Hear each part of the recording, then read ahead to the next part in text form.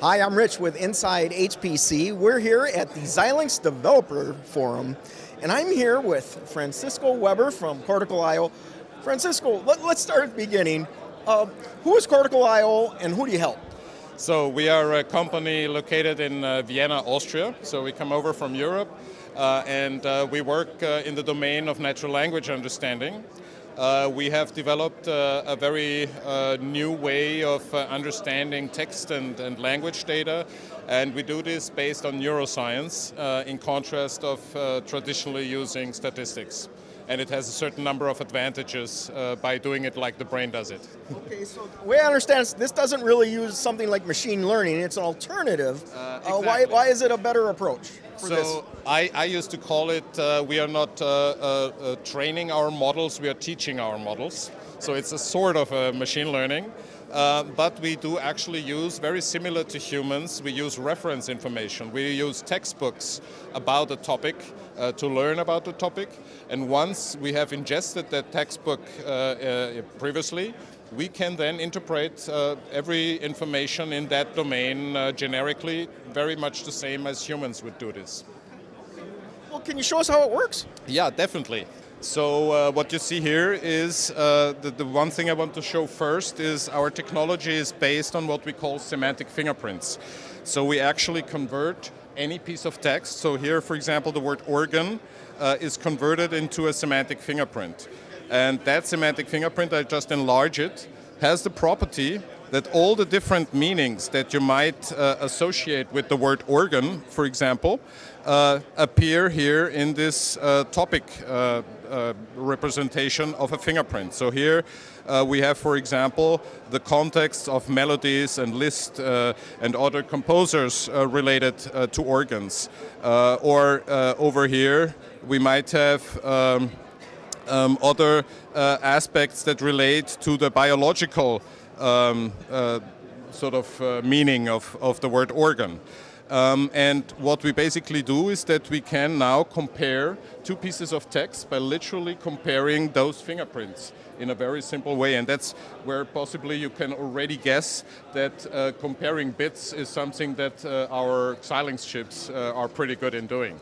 That's why it's so suited to actually do this. We can do then things, for example, like compare two pieces of text. So I have here in the first window, for example, a piece of text that I got from the Wikipedia page about Socrates. And in the second text, I will just put a piece of text about Plato. But this time, I will actually take it in German. Just to show you the fact, I copy this and I paste it over here. And it now compares a piece of English text from Wikipedia about Socrates with a piece of German text about Plato.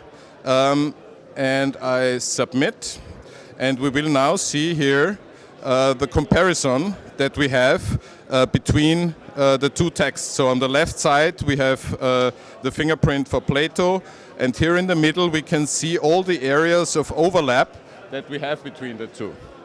And based on that functionality, we have actually created a search engine. This one we can see over there. So here I can again, because I used the example, I used the word organ as a starting point for our search. And what it now does is it decomposes the word organ in the different potential meanings, which would be related to muscle or biological concepts. It would be related to music or to churches. We mostly see organ in churches. And for each of these contexts that we have extracted from the fingerprint representation over here, we are searching here Wikipedia as such. And we find the related results that we have. So I could, for example, choose the result church, which is sort of in my intention. And what I can see here is, again, by comparing the overlap of my query with the overlap of the word church, and in the middle I see the actual overlap. And I see, of course, also the other contexts, how they relate to this. And I could now, for example, dig deeper and say it's not just a church, it was actually a Gothic. I'm interested in the Gothic architecture aspect. And like that, without knowing in advance what I'm looking for, I can sort of dig deeper, and I can do this precisely at a very high speed. And the point of taking Xilinx chips to actually do this is that we are capable of doing this kind of searches and comparisons at a speed of several billion documents per second, which, as you can imagine, would allow for quite substantial applications.